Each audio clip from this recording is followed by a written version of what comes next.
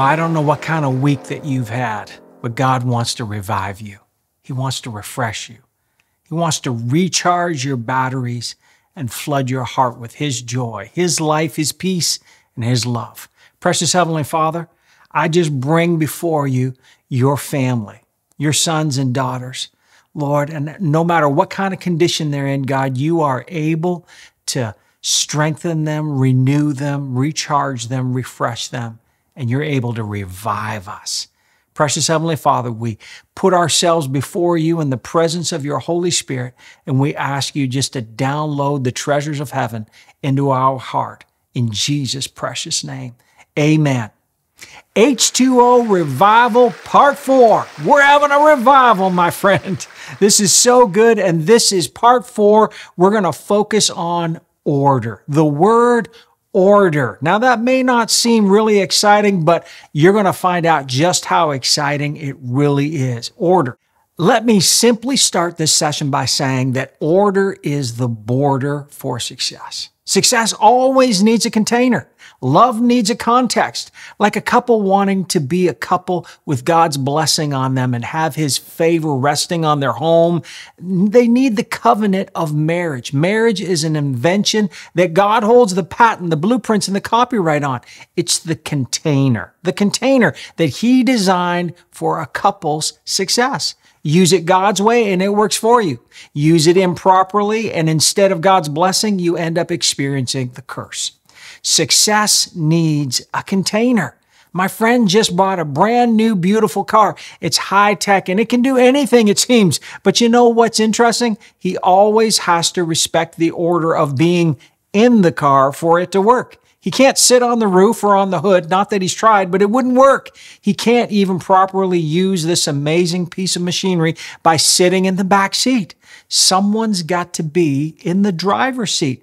That's the order. This expensive car only works properly when you respect the order. Yes, order is the border to success. All of creation testifies to the beauty and the necessity of order. Pam and I have a lot of friends who've just had babies. We just had a precious little niece born into our family, and her name is Alice Jean. Now, even with the cuteness of little babies, have you noticed how important order is? Why is it babies are so beautiful, but they have no teeth? And it just looks so right to all of us, doesn't it? You could say it looks orderly, these little pumpkins being all gums, and yet they look so adorable. You and I agree that teeth aren't a bad thing. No, they're a great thing.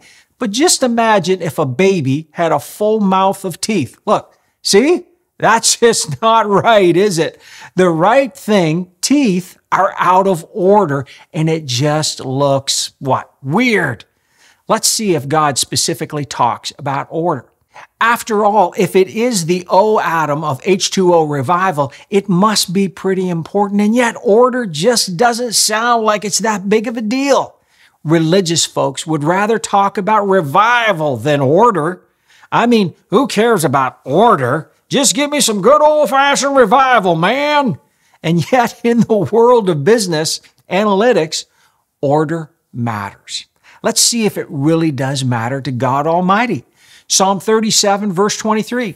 The steps of a good man or a good woman are what? Ordered by the Lord, and He delights in His way. You see, the steps of a good man, a good woman are what?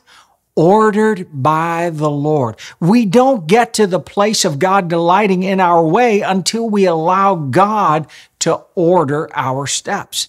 There are sequences God gives us that trigger supernatural outcomes. Did you know that? Look at this sequence in Proverbs 16, verse 1. The plans of the mind and orderly thinking belong to man, but from the Lord comes the wise answer of the tongue. We have the responsibility, or we get the responsibility and privilege of working plans and orderly thinking. But the wisdom that makes it all work comes from God Almighty. Order is the border to success. Whenever we dare to have faith and sequence in order with God's wisdom, God fills the opening. Oh, that's good news. Allow me to give you a definition of order. Order is a sequence of steps, lines, and boundaries with a defined goal, purpose, and outcome. Order is the accurate arrangement of things. God's word always brings order. It immediately divides and establishes boundaries. When you read through the creation chapter in Genesis 1, you quickly see that God would speak a word of order and then division would immediately follow. That's a border, a separation. When God speaks light into the darkness, immediately he separates the night from the day. There's an order with a border creating success. Suddenly we have night and we have day. Power, light, love, energy, multiplication, growth, answers, destiny, all good things, but the misconception is that God randomly launches these acts of power without separation, without borders. Borders are called order. That's what gives order. The Bible celebrates order, both Old and New Testament. 1 Corinthians 14, verse 40, let all things be done decently and in order. Sometimes people have thought that a Christian revival is this wildfire, out of control, totally abstract, random thing. Well, that's unbiblical. That's not God's way of doing things. God is creator, and on display is his extreme works of what? Order. Proverbs 24, verses 3 and 4. Through wisdom is a house built, and by understanding it is established, and by knowledge shall the chambers be filled with all precious and pleasant riches. Now look at that. That's an order. First, he builds the house. Then by understanding, he establishes the house. And then by knowledge, he fills the chambers. It's not until everything else is done beforehand that he fills it with all precious and pleasant riches. God works his order with his wisdom.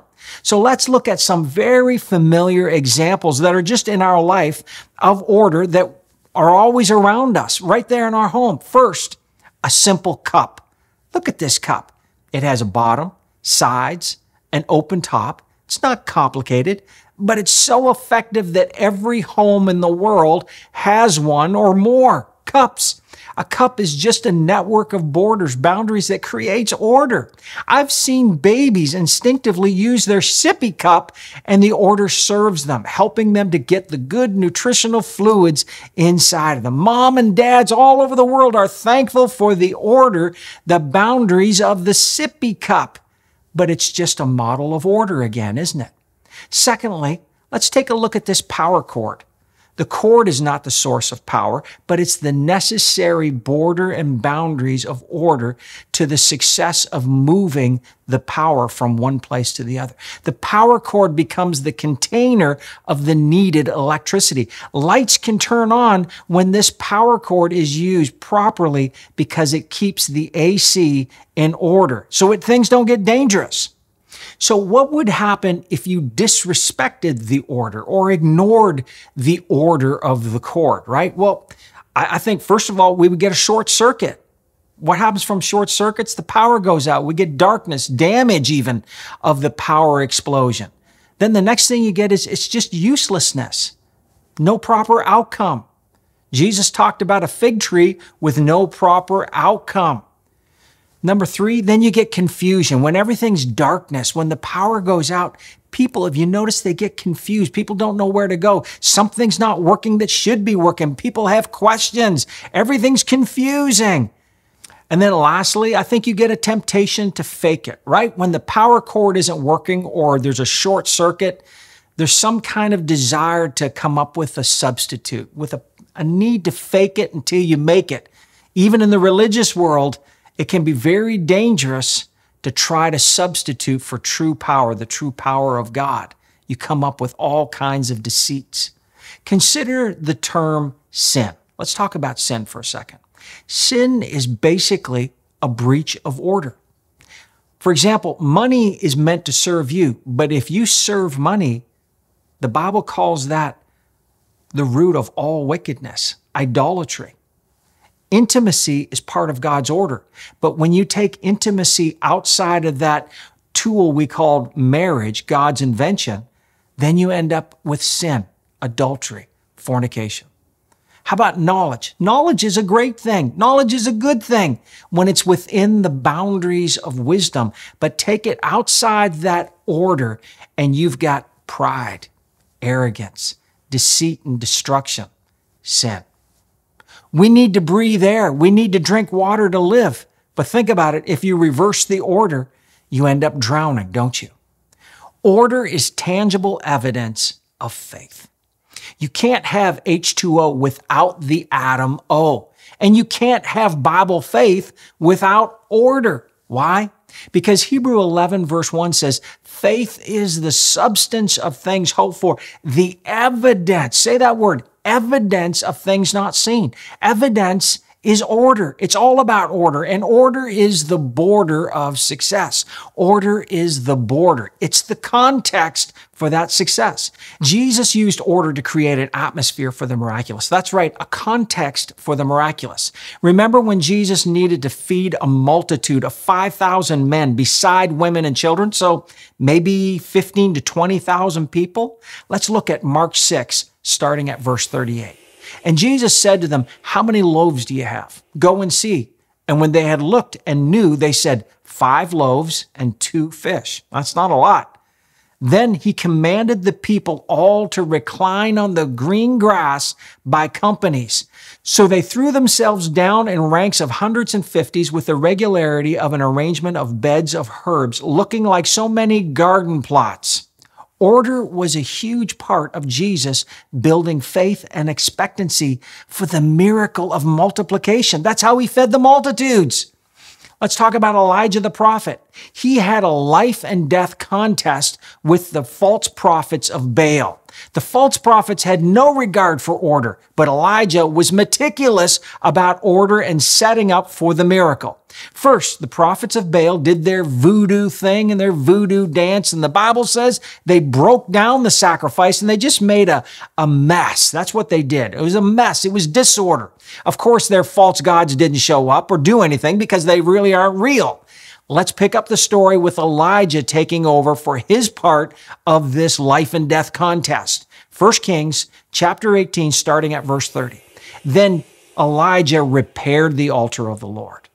Then he took 12 stones according to the 12 tribes. Boy, I tell you, this is getting orderly. He made a great trench about the altar. He put the wood in order and cut the bull in pieces, laid it on the wood and said, fill 4 jars with water and pour it on the burnt offering and the wood. And he said, do it the second time. And they did it the second time. And he said, do it the third time. And they did it. The water ran about the altar and he filled the trench. At the time of sacrifice, the prophet Elijah stepped forward and prayed, Lord, the God of Abraham, Isaac, and Israel, let it be known today that you are God in Israel and that I am your servant and have done all these things at your command. So let's remind ourselves, Elijah did all this order according to God's command. Then verse 37, hear me, O Lord, hear me, that this people may know that you, the Lord, are God. Verse 38, then, oh, say that word out loud. Then the fire of the Lord fell and consumed the burnt sacrifice and the wood and the stones and the dust and also licked up the water that was in the trench. I'm talking, that was success. Elijah made borders for success. You see, we can learn so much from Elijah here. You want that revival in your life, don't you? The springs and the rivers flowing in the desert places. God's miraculous flowing where it looks like it's dry and it's barren right now. Let's simply apply Elijah's example. Remember, order speaks of your faith, your expectation. It sets up for it. Why does a farmer till his field? His faith is for the harvest. Why does a musician practice for hours all alone? She expects to perform for an audience. Order. You must get back the respect for God's order. That's the message I get from Elijah. Order is not the success. Order is the border or the boundaries or the container of that success. Order is not the goal, but it is the necessary means of respectfully handling the preciousness of God's power and gifts and his success. You cannot steward increase without order. Any business without good accounting practices is practicing to go out of business. Just like a home, if there's no attention to order, soon the place is a mess and the bills are unpaid. It's chaos. Simple things become difficult things. Valuable things get lost or repossessed. Jim Collins, the great business coach and best-selling author, said this: "A culture of discipline is not a principle of business. It is a principle of greatness." Oh, that's powerful. You see, there's that word discipline. It gets a bad rap because we've heard of people misusing this tool, but Jim's right. It's part of greatness. Order is not meant to master you, but to serve you. Think of the Sabbath. It's part of God's order for the week, and it was made for you, but not you for the Sabbath. That's what Jesus tells us. The tithe is the same thing. The tithe is the Lord's and part of His order for handling wealth and increase. Therefore, it works for you and not you for it. Order is directly related to wisdom. Proverbs 8, verse 22, "The Lord formed and brought me wisdom forth at the beginning of His way before His acts of old." God doesn't do anything out of order. Order is part of God's wisdom portfolio. Jesus is God's order for salvation, healing, blessing, answers. Jesus is God's order for bringing heaven to earth. Jesus came preaching the kingdom of God, God's way of doing things and being right. The good news is that way. God's way is at hand. It's the hookup. The message of God's kingdom is order, like those power cords. Practical steps to order. This border to success. The power flow of H2O revival. Let's talk about this. Remember that pursuit is proof of desire. If you truly desire order, you must pursue it. Habit will always take you further than any desire. Can I say that again? Habit will always take you further than any desire. Many people desire, but they never obtain. Why? Because daily habits create your future. So here are some practical steps to order. I just want to give you some practical ones. Number one, consult God. Always do this. This is number one. Consult God about order. Proverbs 3 verses 5 and 6 is, "Trust in the Lord with all of your heart. Lean not on your own understanding. In all your ways acknowledge God, and He will direct your paths." How about Matthew 6 verse 33? Jesus said this, "Seek first the kingdom of God." That's really God's kingdom orders and His righteousness, and all these things will be added unto you.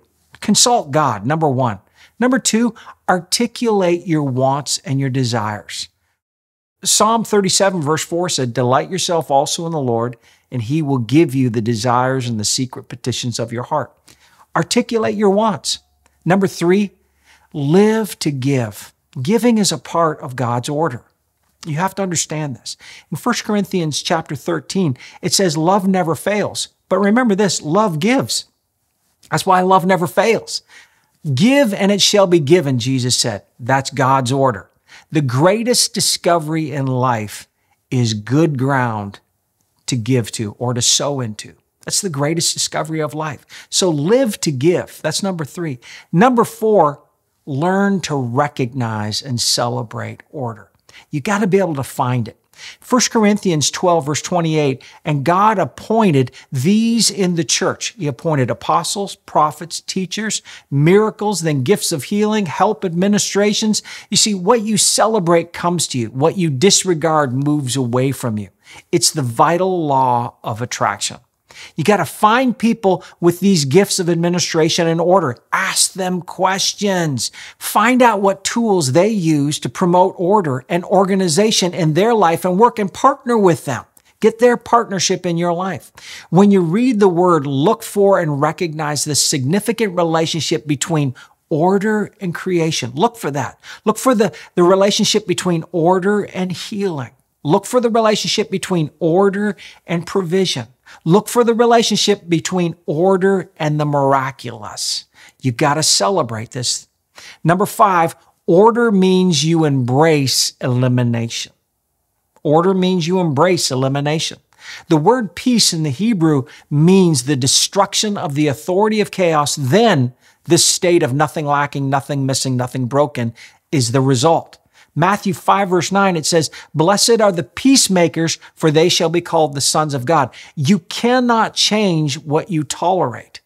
What you eliminate is as important as what you accumulate or add to your life. For the body to be healthy, you must be able to eliminate and destroy disease while adding water, breath, rest, water, nutrition to your body. To tolerate the disease would only defeat the supply of health. Peace, that's shalom. Number 6, rule life from the inside out. We've been talking a lot about that because Jesus gave us this principle in John 7 that life moves from the inside out. Look at Romans 5 verse 17. Through the abundance of grace and the gift of righteousness, we reign as kings or royalty in life by Jesus Christ. You see, you have to master the stuff so that you can serve the people. Master the stuff so you can serve the people. That's ruling life from the inside out. Waves and mountains should obey you. When you are mastered by the stuff, you will automatically try to balance the twisted order by trying to master the people, ruling the people. That's sin. Master your soul. Psalm 103 says, "Bless the Lord, O my soul." The psalmist is talking to his soul to master it. Your mind is an amazing tool, but it must be mastered by your spirit man. That's God's order. If you breach that order, you will get run over every time because that's disorder. And number 7, ask for it, pay for it, desire it. Go after order, but ask for it, pay for it, and desire it. Mark 11:24 says, "Therefore I say to you, whatever things you ask for when you pray, believe that you receive them and you will have them." Proverbs 16:16 says, "How much better to get wisdom than gold, and to get understanding to be chosen rather than silver." You see, the word's telling us if you need to, pay for it. Order is part of wisdom. Be willing to even pay for that counsel and advice. Every great piece of music, every success story, every miracle, every wealthy business, every great invention, every war or battle won, and all of creation from Genesis to Revelation has this in common: order. Order. Order is the border to success. There can be no water without the O atom on the end of H2O. Now we see how absolutely necessary order is to the spiritual flow of life rivers coming out of us. There's always a bank to any river. There's always a shore to any ocean. Order is the border to your success, my friend, of any kind. Order is the border. H2O revival is yours today. God's releasing a river of power and life coming up on the inside, and we can expect order to be a celebrated part of that flow. Let's pray. Father God, your word always initiates order. You've given us this revival of humility, honor, and order. So let this Jesus H2O revival spring up on the inside of me. Let it flow out into every part of my life. I've been trying to do this in my own strength, and now I see why I keep failing. You are the source of this spring and river of life. I trust in you. Say that. Say, I trust in you, Jesus. Now let your truth revive me and set me free from every hindrance. Be glorified in my life, and let the ends of the earth reverence your holy name. All because of Jesus. Amen. Thank you for sharing this very important time with us. Get our free app with the daily prayer and join us for This Tuesday Talks for an exciting, interactive question and answer and prayer time where we talk about what's important to you. At Living Room Church, you are loved, and together we live life strong.